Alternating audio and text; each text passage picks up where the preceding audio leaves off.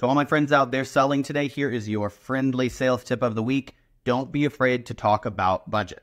We are a generation that feels so icky talking about money. We think somebody's going to pull one over on us or that it's inappropriate. And I've seen so many founders and sellers push the budget conversation off until way down the sales pipeline, only to discover they thought we were talking 3 figures, but we were talking 5 figures. So don't do that to yourself. Talking clearly about how much you cost and how to buy you is one of the nicest things you can do for your prospects.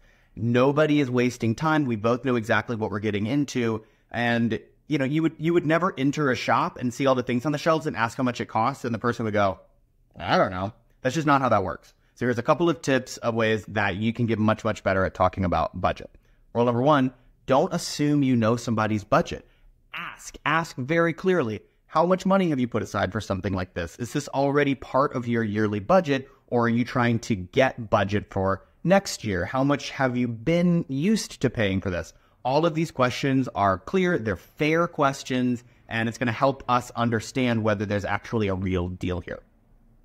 Rule number 2 is build pricing into the earliest parts of your sales conversation. Again, we want these people to know how much we cost so that nobody's time gets wasted. And so we need to be saying things like, what is the budget that you've already set aside for this? Or letting them know, our monthly rate is a minimum of $5,000 and it can go up from there. And then you can ask really good follow-up questions. Is that way out of the realm of what you were thinking? Is that number totally crazy, or does that align with how much budget you've put into this? Finally, number 3, say your number, say it loud, say it proud, and stick to it. So many people hem and haw over how much they cost, or they try and justify it. That makes the buyer automatically assume that you don't know what you're doing, or you actually don't think that this is a fair price. The best sellers say their number, they know they're worth it, and honestly, if you can't afford it, go to Dollar Tree.